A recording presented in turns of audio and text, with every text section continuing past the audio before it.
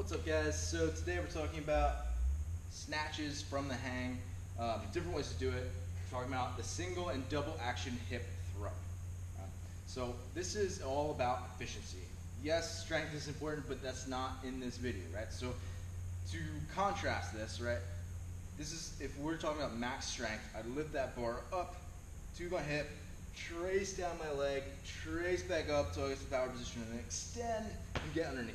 Right? That's gonna be, again, the most powerful, strongest way, the way that you can lift the most weight, right? That's not necessarily what I'm talking about in this video. I'm talking about efficiency in this video. And again, it's kind of moderately heavy loads to relatively light loads, right? Something that we'd see in a workout. So in those scenarios, we want to stay at the high hang as much as possible because it's just less distance traveled, right? If I have to travel down my legs and then back up just to be able to get to the hang, to be able to go, again, that's just wasted movement, wasted energy, right? So I can stay at that high hang. That's going to be the way to go, right? So if it's a heavier weight, I'm going to have to do the double action hip throw where I catch, kind of gain my composure, stand up, and then down and back up, basically a high hang snatch, right? So that double action. So it'll look something like this. Could be a squat snatch or a power snatch. Now stand up.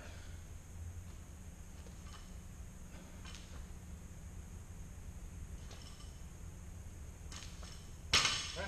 And that's gonna be the most efficient way if it's kind of a moderate load, right? And you can't do the single action hip throw.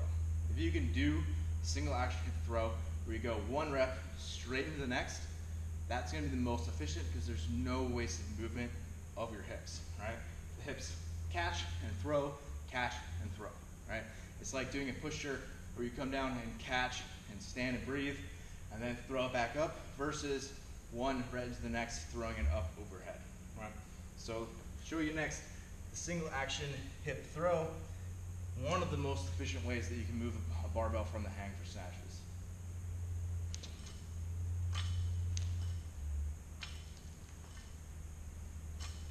And again, we can do the squat snatch.